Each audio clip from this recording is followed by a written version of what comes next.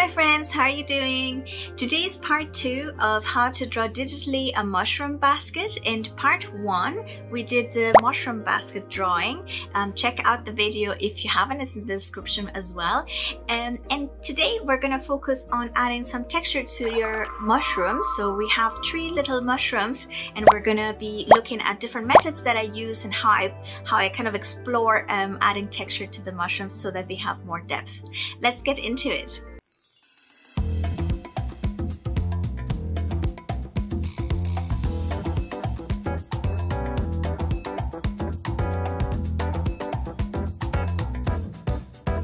The mushrooms we will be adding the texture to are the Lactarius Indigo, the Coral Milky Cap, and the Morel. But I essentially selected these mushrooms because they offered me a variety of textures, shapes, and also complementary colors to my artwork. We will start with the Lactarius Indigo, as you can see me already working on here.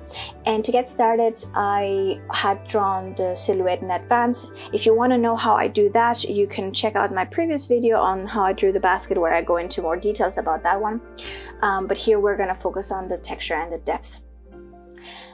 For mushrooms, I like to separate the cap from the stem into different layers. This makes it just a lot easier later when you're working with your shadows and highlights on different clipping masks, that the colors don't go over each other, so you can be a little bit more precise. And then I use 3 different tones for each object. That is 1 mid-tone for the silhouette, 1 dark tone for the shadows, and 1 light tone for the highlights. I also draw these in different layers, and as I just mentioned, I would use a clip-in mask for each of those layers.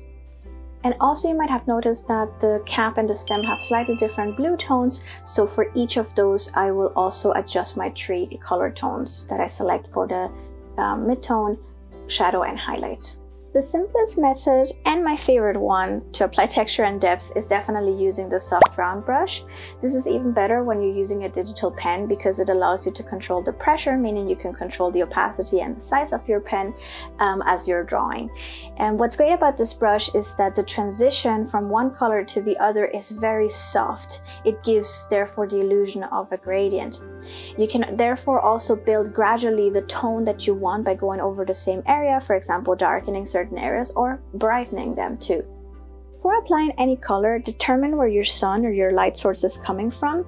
If you're not familiar with these concepts, I've made a different video, check it out here on the cards, where I talk about shadows and lights a bit more. My preference is to always create my sunlight coming from the top left. That is why you see me applying the shadows on the opposite side, so the right bottom of the mushroom. Because the mushroom's edge is sort of curved, it's kind of curving in, I applied shadows along the entire edge, but I added a thicker shadow, or like more of a shadow, on the right hand side. When I apply this, I also make sure that I do not have any edgy sections, so that everything is sort of like soft and round, because there's no edge surfaces or edge corners on a mushroom. At the tip of my mushroom, there's also a bit of like a dip, meaning the mushroom is not just simply flat, and to show this, I also use the same brush to indicate a little shadow. And even this is a curved line to show that it's like a cylinder-like shape, it's not flat.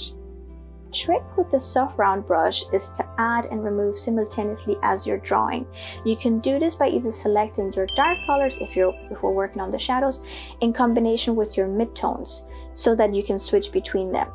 Or alternatively, you can change the eraser to have a soft round brush shape, and so then you flick between your brush and your eraser with the shortcuts. So it would be B for your brush and E for your eraser.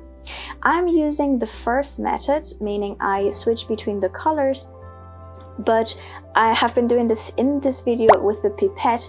The better way of doing this, however, is to use your fore and background colors, and the X is the shortcut to switch between the colors, so you can flick between those 2 colors as you're drawing very naturally, and it sort of speeds up your process.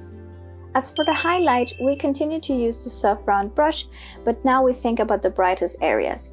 The mid-tone already, in contrast to the shadows, shows an elevation, meaning the brighter sections. So now we want to sparingly add pops of light. When drawing the highlight, follow as well the curves and the shapes of your objects, just like we did for the shadows, because you don't want to have any straight lines as it would ruin the illusion of the shape. Once I've added the shadows and lights, I continue to build upon those colors depending on how much contrast I want to create. For example, under the cap, the shadow needs to be a lot darker than the rest of the shadows simply because no light will reach that section. And lastly, in my case, the mushroom right now is in a random section, but I know I will be placing it on top of grass. So there needs to be a bit of a shadow as well at the bottom of the stem. Don't forget that piece.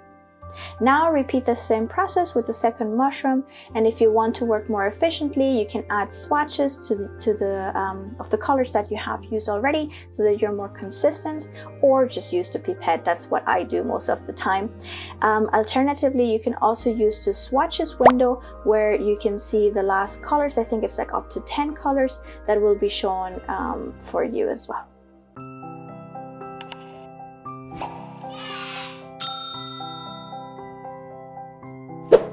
Moving on to the coral milk-cap mushroom.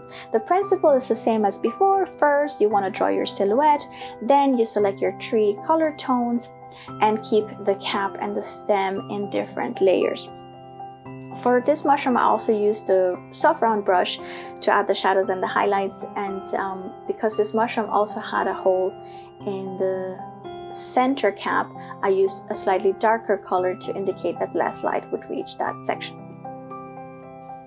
For this mushroom, I wanted to add also a bit more texture on the cap.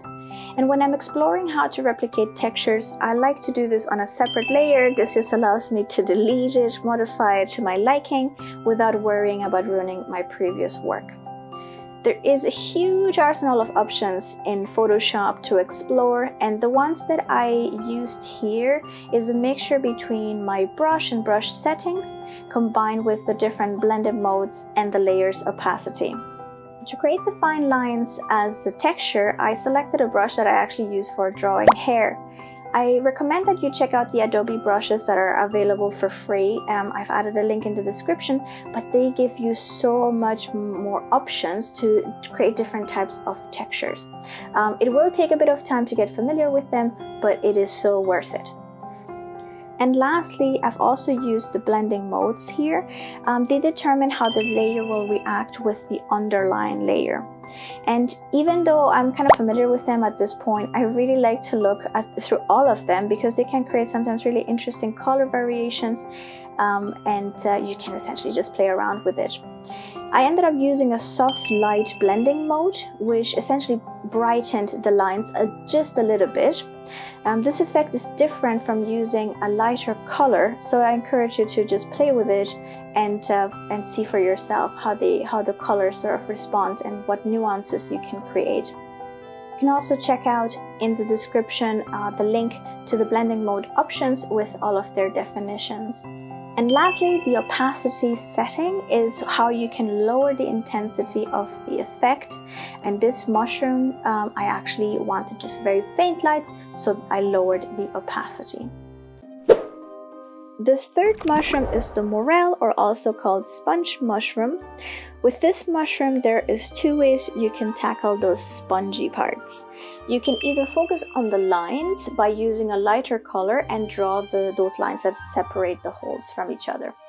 Or you can do it like what I've done here, which is to draw the shadows and show the depths of the holes instead.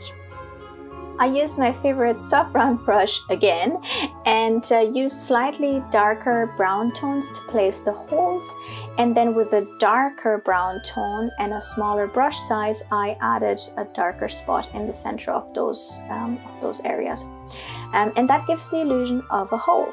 This is much simpler than trying to draw the walls and the lines that separate them. After adding the texture to the mushroom, I was ready to repeat the same steps we used before to add the shadow on the layer.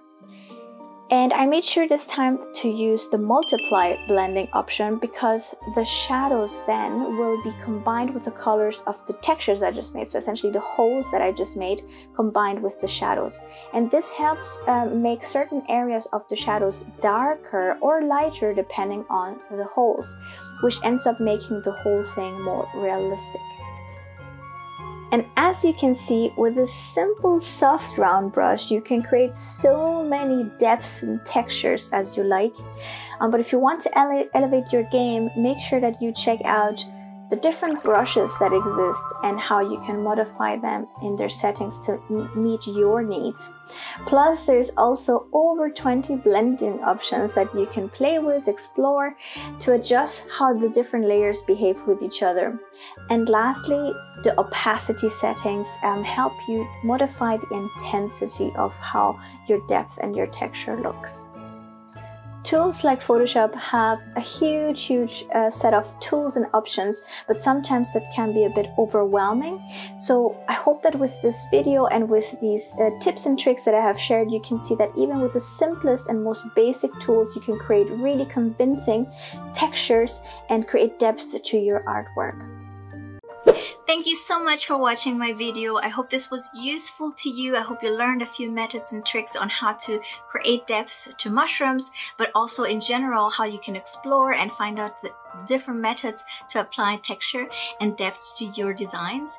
If this video was useful and you liked it in any kind of form or shape, feel free to subscribe so that you don't miss any new upcoming videos, and give it a thumbs up. That would help me a ton. Thank you so much. See you in the next video.